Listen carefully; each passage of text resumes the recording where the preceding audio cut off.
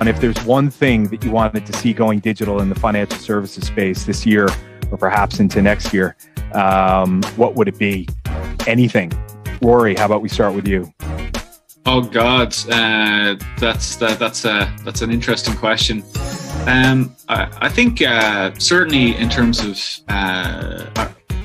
something around pensions would be great. Being able to kind of just figure out what you should be investing in, what portfolio you should be investing in, and trying to visualize what your future is going to look like. I think one of the big challenges that human beings have is seeing where they're going to be in the next 20 or 30 years, and what sort of lifestyle they're going to have, and what their context is going to be.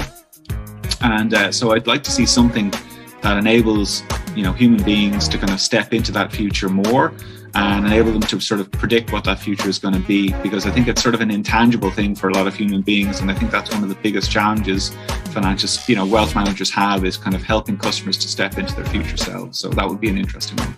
Awesome. Niall, what do you think? One thing you'd love to see go digital.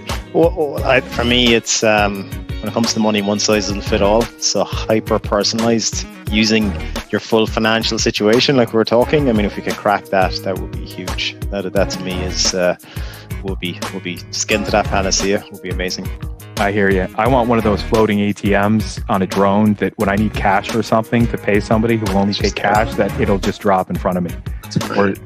I'd love to see that happen. Bryan, what do you think? I would say you need to become a data-centric organization. Look at the data that's out there today.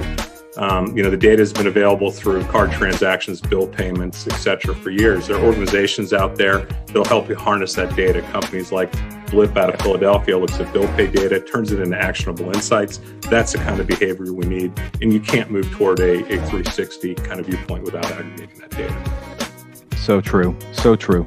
Cory? Yeah, I'll build on that.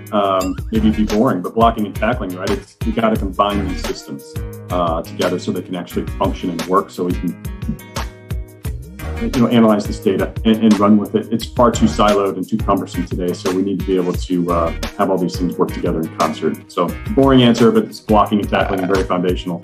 I hear you. No, you're so right. And I'd love to be able to say everyone just start over, but you can't, because there's 8 billion people on this planet that all need to be served, financial services, and you can't just turn something off. We've got to keep building. We got to keep improving.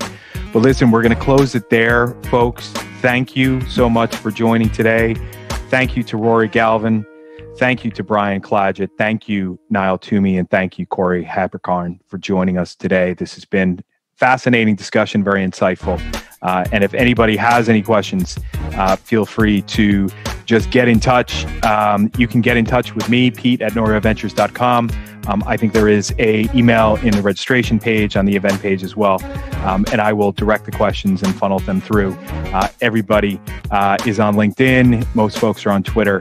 So you can get in touch with folks that way if you want to have further conversations with all of them, which I hope you do. So thanks, everyone. Appreciate it.